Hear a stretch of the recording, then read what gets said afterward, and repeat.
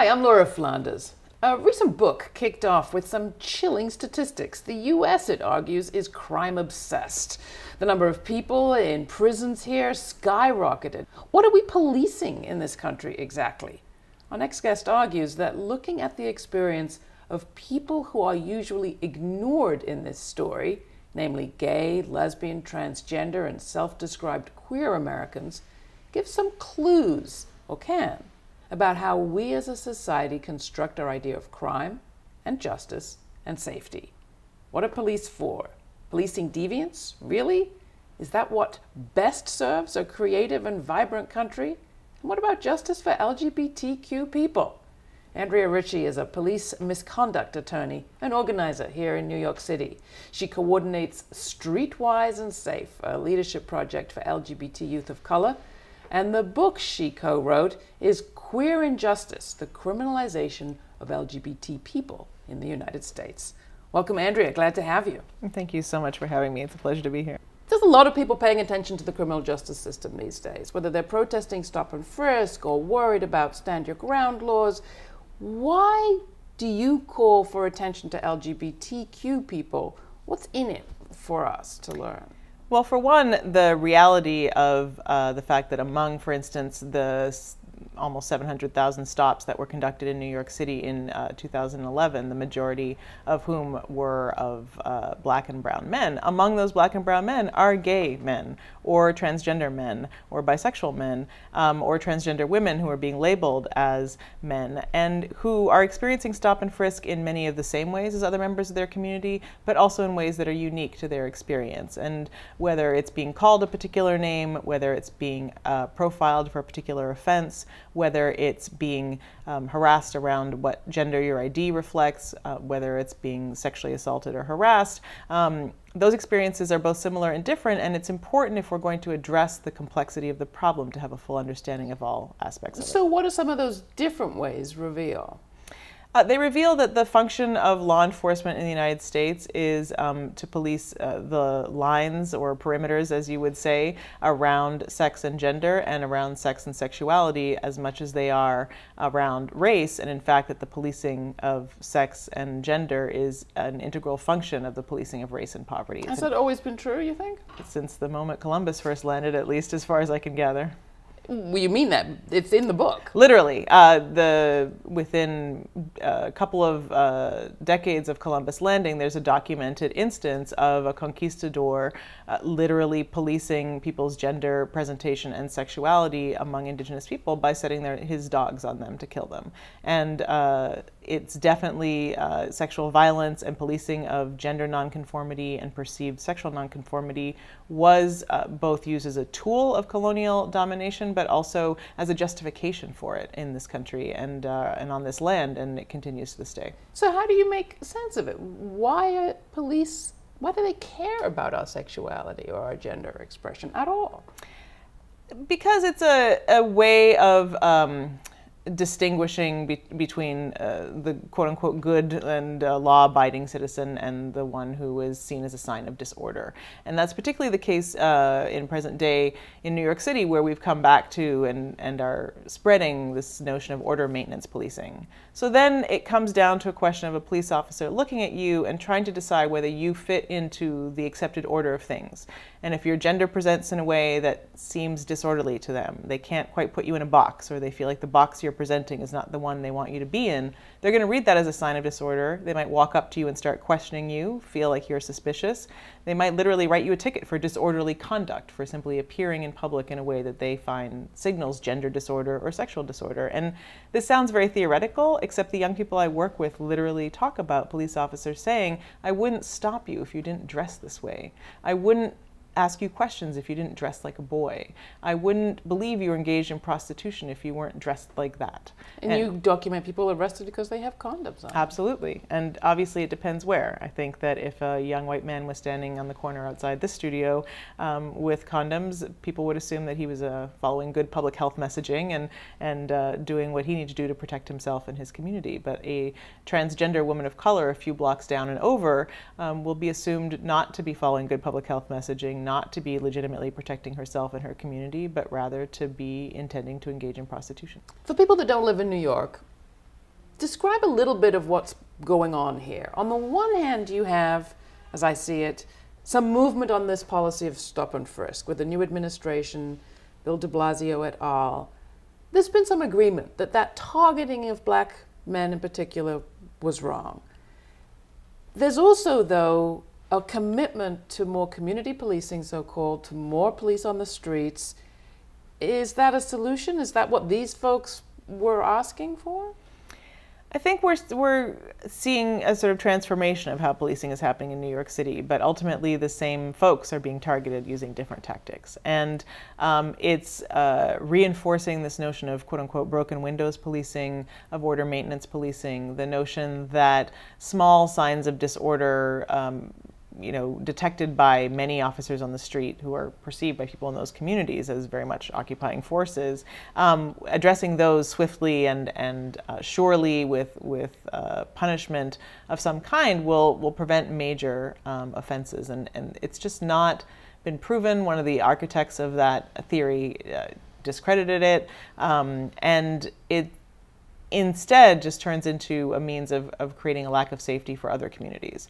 And it also produces the kinds of policing, it creates opportunities for the kinds of policing of gender and sexuality in service of policing of race and poverty that we talk about in the book. It creates more opportunities for police officers to be out on the street, looking at people, deciding whether they think that they're a threat, whether they're a sign of disorder, whether they're about to engage in disorder. It gives officers more tools in terms of the kinds of regulations that they're enforcing to then question, harass, target people. For instance, in my neighborhood, I've seen more police checkpoints. So now people are being stopped more in their cars than on foot, perhaps on my block, but the same effect is happening, which is that people are being questioned, they're being asked to produce ID. If the ID doesn't match, or if they don't have ID because they're undocumented, then the similar consequences flow. And so again, I think New Yorkers need to think carefully about whether these tactics are producing safety or whether they're just another form of policing the same populations in the same ways that are about policing the same systemic power relations. You talked about ordinance maintenance offenses. Is that an official term, that a policing term? Or there's order maintenance policing. There's something called quality of life offenses. They're ostensibly about maintaining everyone's quality of life in New York City, but really we're not sure whose quality of life they're maintaining. And that's very different from the laws that we saw passed, we still see passed, having to do with hate crimes. You're against those, right?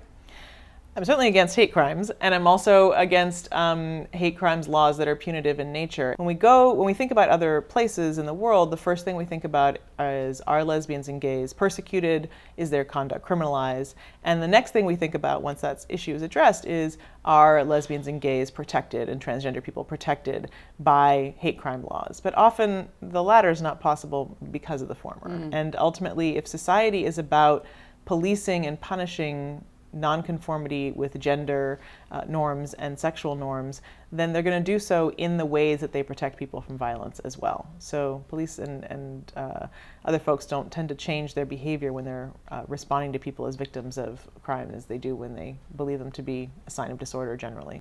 What about anti-trafficking laws that have come in for a lot of attention over the last few years? A lot of people believe we're not doing enough to crack down on sex trafficking, particularly of young girls. I think that certainly all of us are concerned about anyone being coerced to do anything that they don't want to do, and certainly, or not being paid for their labor. I think that there's a multitude of industries in which trafficking is taking place. I think we focus on one, but we could spend more time focusing on trafficking that takes place in the production of the food that we eat, in the production of childcare in our homes, and in the production of pretty much anything in society. Anywhere there's labor, there's trafficking. The problem with the law enforcement-based responses is similar to that with hate crimes legislation. We've had hate crimes legislation for 30 years in this country, and the number of incidents of violence against LGBT people hasn't gone down. Similarly, law enforcement-based responses come in after the fact, and often, as with hate crimes laws, people are perceived through the same lens by police officers who are responding to violence as police officers who are enforcing lines of race and poverty and gender. And so when responding to prostitution or perceived trafficking situations, police engage in a great deal of profiling and a great deal of violence in their responses and in a great deal of punishment of people who they're ostensibly trying to protect. I've heard police officers say, for instance, that they want to break a victim of trafficking in order to find out who their exploiter is, when in fact, many young people, research has shown, and many people generally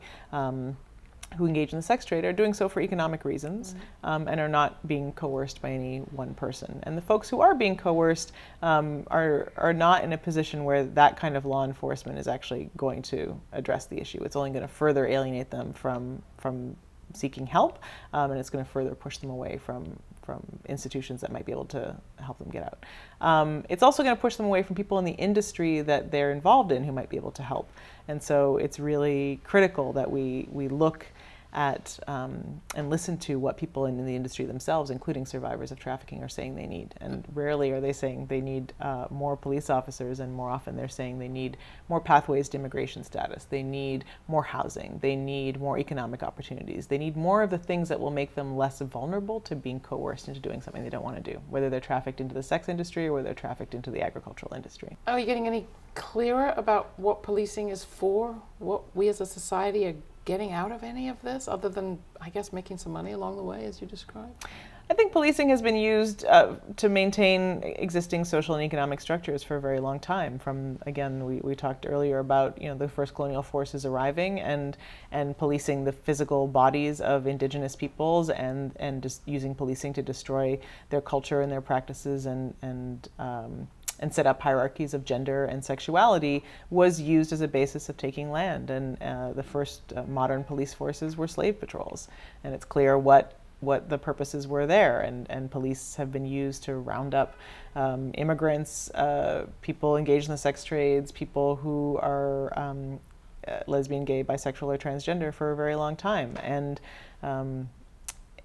now are also being used to round up and incarcerate significant numbers of people of color. And so I think in all of those instances, it's about maintaining existing systems of social order. And we need to look at the ways those happen in macro ways and in individual police interactions. There was an interesting comment by the New York District Attorney, Cyrus Vance Jr., about a report from the Vera Institute that looks at criminal justice issues, that revealed racial bias in who gets held in prison and who gets granted bail, who gets arrested or brought in, but then who gets held. And he said, it's not so much whether there is or there isn't unconscious bias, it's what we do to fix the problem. Is there anything we're doing out there that's making the situation better right now, Andrew? I think right now we're talking about it, which makes it better. I think that the more we can expose and surface the many different ways in which racial profiling manifests in the experiences of women of color or LGBT people of color, for instance, the many different ways that profiling and targeting of poor people and homeless people manifest, then the more we're able to confront it and bring it, by bringing it to light, we can then address it. I think that legislative change is important, but it's not the be-all, end-all. It's actually about building movements of people who are working together to make rights realities, who are working together to make rights realities on the corners of the streets of New York, in people's homes, in people's communities, through collective action and education. Do you see a balance where it works, where communities are safe, not just for a few, but for everybody or for most people? Where people feel secure, but at the same time there's enough fluidity that maybe a little disorder here and there isn't so bad after all? I think there's pockets of opportunities that come up here and around the world where we can see communities deciding on their own account what safety looks like for everyone and making sure that it's respected for everyone. Any examples? I think there's examples in Brazil, for instance, or Argentina, or in many communities where law enforcement is not an option. I think indigenous communities have also found ways to produce safety and healing in their communities without relying on the state, because the state has been a source of violence for them. I think many queer communities have also found ways to stay safe because for a long time, the state wasn't even an option in terms of obtaining violence or addressing violence. I think in many countries of the world, and in the early times of the anti-violence movement in the United States, we looked to each other to create safety. We looked to our communities, to our neighbors, to our families, to our friends, to our political comrades, to be accountable to each other for our safety and to address problems as a community rather than relying on policing and violence to do so, because ultimately then that will lead to policing and violence along the lines of gender, of sexuality, of race, and of poverty. So tell us a little bit more about Safe and Streetwise, the project that you're part of, or Streetwise and Safe, and what you're figuring out about how to do this differently. We approach it at Streetwise and Safe 3 different ways. One is to make sure that young people are aware of their rights and practice strategies for addressing the realities of police encounters together. And they are the experts in those situations. They survive them every single day, so we share what we know about the law. They share with each other what they know about surviving those encounters, and together they find ways to reduce the harms of interactions with law enforcement. Then they also want to be parts of the conversations about what policing looks like and what safety looks like. And safety for them does not look like a flood of more police officers. That looks like more danger for them. They're very clear about what they need to feel more safe, and they articulate it every single day, and they're demanding it every single day. And it is? More housing, more jobs, more living wage jobs, more access to gender-affirming health care, more access to safe spaces, more access to opportunity to express their gender and sexuality in the ways that they want to. Those are the kinds of things that if we just ask folks what they need, they will articulate it. And people are finding ways to keep each other safe in community, because for LGBT youth of color, particularly who are homeless, police are not a source of safety, and so they find ways to work together to keep each other safe. And what's important in those moments is to make sure that we don't also then criminalize those efforts. And so the state sometimes steps in and makes those activities criminalized. Dean Spade, whom we interviewed on these subjects a little while ago, talked about trickle-up justice. It's a phrase I liked a lot. Dean has so many phrases. He also talks about distribution of life chances, and one of the things that I've really focused on in the work, and what we talk about in the book a fair amount, is how much one encounter with a police officer can change the entire course of your life and really change the distribution of life chances that you have. And what we are trying to accomplish at Streetwise and Safe is to make sure that the harm of those encounters is minimized, that your entire life doesn't change in that moment. And what we're trying to accomplish through Communities United for Police Reform and other organizing efforts, sort of whether it's at the local, state, or federal level, is to make sure that's true for as many people as possible. So as many people as possible can dare to be everything that they are and bring to our society. Exactly. Andrea, thank you so much. Andrea Ritchie is one of the authors of Queer Injustice, the Criminalization of LGBT People in the United States, written with Joey Mogul and Kay Whitlock. Thanks so much for coming in. Thanks so much for having me. What happened to Marsha Powell while she was in prison? They put her in a cage. A female inmate at Perryville dies after being left locked up in the heat for hours. ABC 15's Mary Ellen Resendez is live with the very latest on this investigation into her death. Mary Ellen? Katie, we're just learning that 3 of those prison workers have been placed on paid administrative leave. Now, all 3 are under investigation for the death of Perryville inmate Marsha Powell. Now, we're told 48-year-old Powell was serving a 27-month sentence for prostitution when she died in custody after being left out in the heat for nearly 4 hours. I work with a group called Food Not Bombs. I remember serving Marsha in the park more than one time. I remember she was really nice, and she treated us all really nicely and thanked us. She just wanted, a little bit of sustenance, which is all anybody really wants. All I know is we got a lockdown, and then we just started hearing all kinds of stuff, well, they put somebody in a cage. It was a hush-hush thing.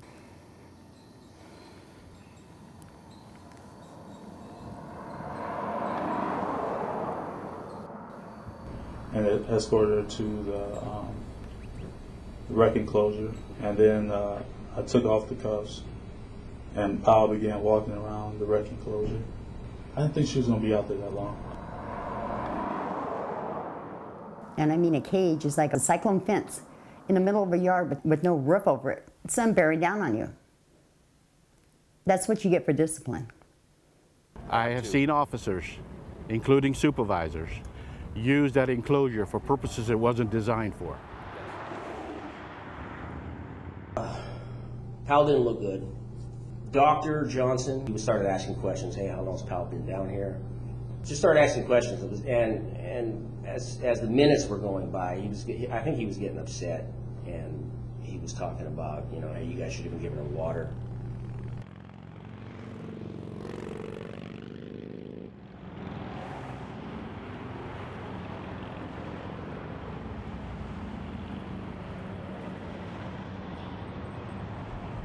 I'm telling you, if you don't have family, you don't have somebody to protect you out here, you're lost in there. And Marcia got lost. How is it that 16 people could walk by a human being who is dying in a cage in 108-degree heat, defecating on herself, and begging to be let out? If it was 1 or 2 people, you got a couple of bad apples. 16 people is the man upstairs responsible. And nobody was even prosecuted.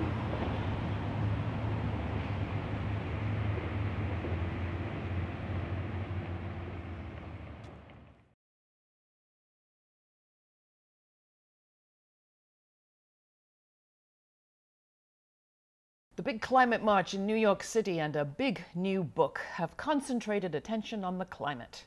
Enough denial and delay, the marchers chant. This changes everything, writes Naomi Klein in her latest call to action. It's not about carbon, it's about capitalism, says Klein. I couldn't agree more. It's time we faced not just the symptoms, but the system that's cozying us up to catastrophe. Our economic system of extract, exploit, and profit is colliding with our ecosystem, explains Klein. And in case anyone's unclear about the consequences of that, when the ideology of infinite growth meets the reality of finite fuel and planet, reality is the odds-on favorite. We can't keep drilling and billing forever. It's a relief to see people in the streets, and a relief to see crisis and capitalism in the same sentence. We heard plenty during the last recession about the crisis of capitalism. What Klein keeps us thinking about is the crisis that is capitalism. After all, only people in crisis are going to work long hours for low pay and someone else's profit. It's good to see people talking about crisis and capitalism and power. Not just fuel, but influence.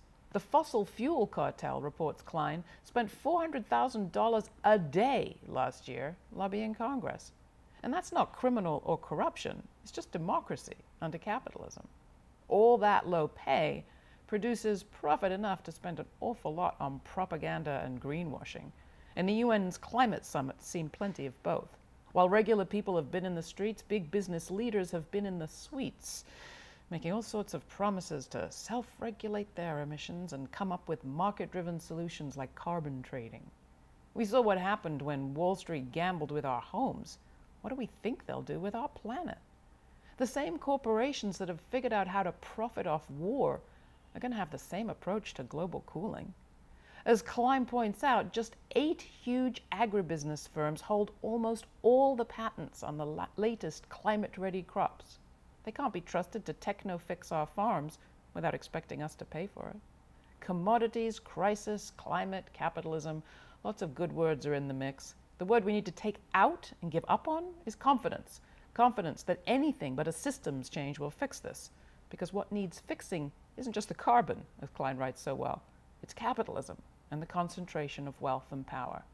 In the hands of unnatural beings like corporations is no place, she says, to leave control over our natural resources. Right on. You can write to me, Laura@grittv.org. Thanks.